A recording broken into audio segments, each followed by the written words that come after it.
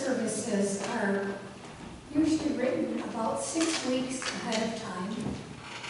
And it's always amazing to me how the Holy Spirit plays into, even though I may not know what the scripture actually is going to be used in a context, it always works out. And it especially has done that this morning, because I chose to go with a scripture that was not scheduled for today in our lectionary. So it is Psalm 67. It's a psalm that will sound very familiar to you. May God be gracious to us and bless us, and make his face shine upon us, that your ways may be known on earth, your salvation among all nations. May the peoples praise you, O God. May all the peoples praise you. May the nations be glad and sing for joy, for you rule the peoples justly and guide the nations of the earth. May the peoples praise you, God. May all the peoples praise you. And the land will yield its harvest, and God, our God, will bless us. God will bless us, and all the ends of the earth will fear him. You're probably wondering, well, what can you get out of that, right? God's blessings. That's what Psalm 67 is actually about. And God blesses us so that we may point people towards salvation, to God. The shining of God's face is seen in deliverance, redemption, and salvation. And here in Psalm 67, we are invited to praise God, not just as a congregation, but as the nations and all the peoples. This is a world-encompassing invitation that was given to Israel and has been given to us to pass out and share among all the peoples. John Piper wrote a book called Finishing the Mission, and in it he recalls that according to Psalm 67, God's purpose is to be known and praised and feared among all the peoples of the earth. This is why he created the world, why he chose Israel, why Christ died, and why mission exists. Mission exists because the knowledge of God, the praise of God, the enjoyment of God, and the fear of God does not exist among the nations. I would take a little exception to that. I would say some of the peoples, some of the nations, but there's a good many people out there that do believe in Jesus, that do believe that God blesses them. And I believe that God blesses us with purpose in mind for each one of us and for every church. There is a purpose. God designed us to have a relationship with God, to talk to God, to pray, to worship, and just to love God, because that's what God really wants, is our love and our willingness to spread his name, the salvation and redemption through Jesus Christ to whoever we have the opportunity to do that. Verse 2 says to us that we were created so we can experience his love of us. God wants to be known, and that is the mission of the church as we hear it in Mark 16. I think you'll know this one. Go into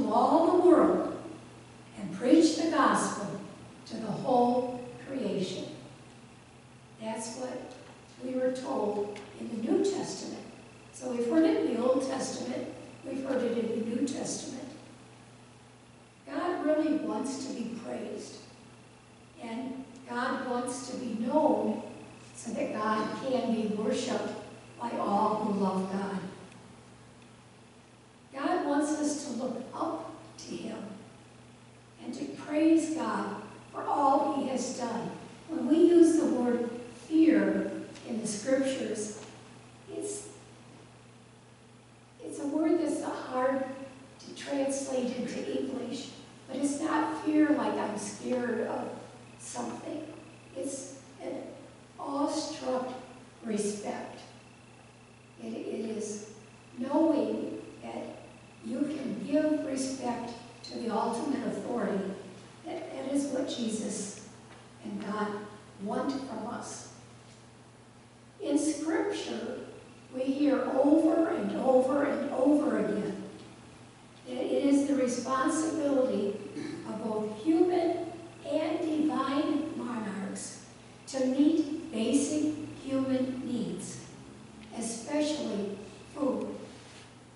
Can you even stop and think for a minute how many times you hear eating or food in Scripture, all the way from the beginning to the end? And one of the most important ones that we hear about is at the Last Supper, that we continually do over and over, not just at church, but in our home, when we break bread with one another. We can bless each other and ask Jesus to be there, and we have communed with God. So it's food is a real important thing throughout Scripture. So in this season of Easter, it's wonderful to be reminded that the resurrection of Jesus constitutes a call to mission. We are sent out to all the nations to share God with all peoples. You wouldn't think that this was a mission from God, but I think it is. Fellowship. Rejoice. Shout with joy. You don't usually do that just by yourself. You're doing that when you're out with someone else, or you're at home, your family's there, and you're having fun for some reason, or you've received news that you're going to be a great-grandmother, and so you're bouncing around and having a good old time. But you're not doing it by yourself. You're doing it with others. And that's part of why we have church, is we need fellowship with fellow believers, people who know what we believe in, know what's expected, know what the life of Christ is about.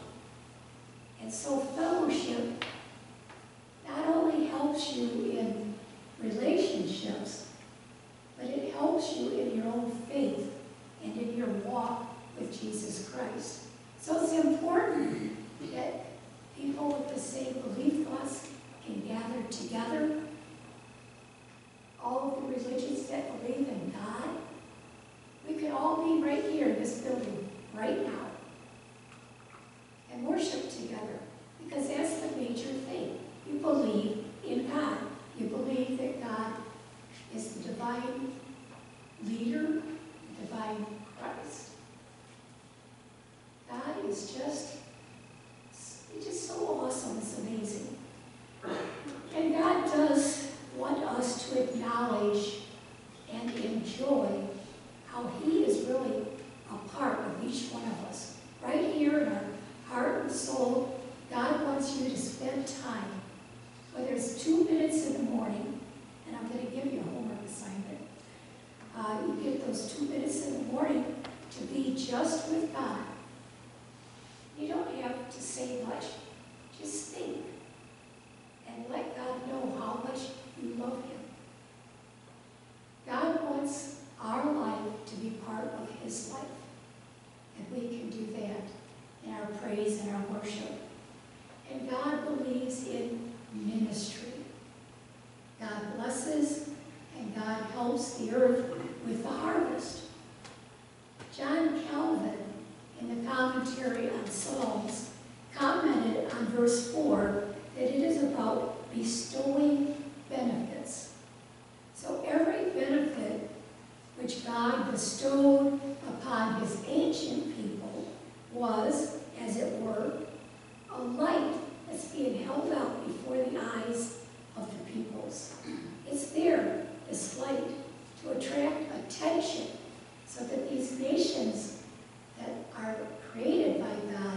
see the light and come to God.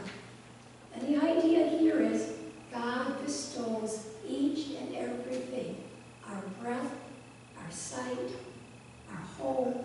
It is all bestowed upon us through blessings of God. So what are we supposed to do? God's given us all this great stuff. We have to entrust God. We have to give back to God everything that you and I produce, make, or manufacture. Whatever comes from our hands, we are to give back to God for God's service. When God gave us this earth to use, it's been a long time, we weren't there, but it's still in our care. It came to us as a trust. So God was trusting us to trust in Him. In Genesis 1 and 9, entrusting all that has been created to our care, God asks that we be fruitful, we spread over the earth, and we multiply on it. God entrusted us to work and to have relationships. We are entrusted in financial things like tithing, using our abilities, our gifts, the opportunities and challenges that we receive. God has given you an opportunity to be skillful and to use the opportunities in trust and faith. God wants to be accepted and respected. That little word, fear. Remember, it's awesomeness, it's acceptance, it's respect. God wants to be the ultimate authority to whom everyone in the world will listen to. And when God blesses us, it should lead us to be a better witness to the world. I don't know who gets the credit, but somebody famous said that people should have to read the Bible, they should just see your actions and know what the Bible is. So they can learn it from you without ever having to read it. And we need to think about being that kind of Christian everywhere, especially when we're in public or when we're in the church and we're taking care of one another. You know, God gives us this material wealth that we have for the sake of the world's spiritual wealth. Can you kind of look at that and see how you do that? When you donate to different organizations, you donate to the church, you get out there and you help people, you are leading them, the world that is in need, to spiritual worship. And God blesses His church with all of the riches for the sake of reaching others. And that includes the people. There are many people in our own neighborhood of this church. Within a block, if you cordoned off a full block, you probably have at least 100 people that do not on a daily basis recognize God or recognize Christ as their Savior. So we've got a whole mission field within, a mile walk. And that's something we need to remember. And you're uncomfortable frequently talking about God. So if you are, I suggest you need to have a little more Bible reading and a little more prayer, and just accept that this is something God asked you to do. And when your dad says, get that hammer and write, you're going to do it. When your mom says, oh no, Sonny, you're going, oh, okay, Mom. So you're listening to Mom and Dad with a little bit of fear, even though you're 80 years old. You can do the same thing with God. Listen to what God has to say to you. And, it is a pervasive concern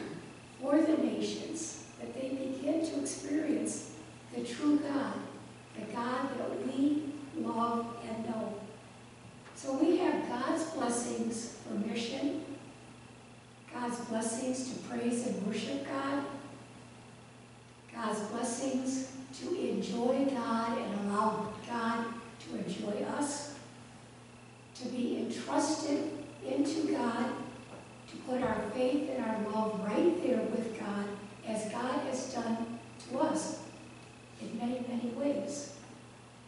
And to have discipleship, respect, and awe with our Lord Jesus Christ, with his Father, and with the Holy Spirit. Now, today, again, the Holy Spirit was working for us. We have our little mission thing that comes every week.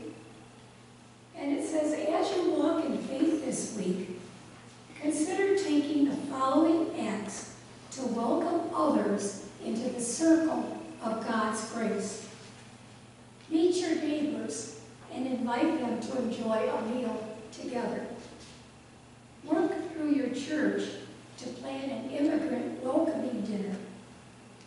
Lift up in prayer those who seek asylum and those who would turn them away. Prepare food from a culture that is new to you and share with friends. I did not know that that was in here. That's your homework. Take that out, put it on your mirror when you brush your teeth. Read it and say, I'm going to do one of these things. Or I'm going to do it a little bit differently. And however you choose to do it, with prayer, you will know that that is the right way. That is the way God would like you to do it. Stop, you bow your head in prayer. Precious God, may we follow the vision of Psalm 67. May we accept the divinely willed blessing for us, for all peoples, and all nations. May we be encouraged to accept the age-old challenge of the justice of universalism. Amen.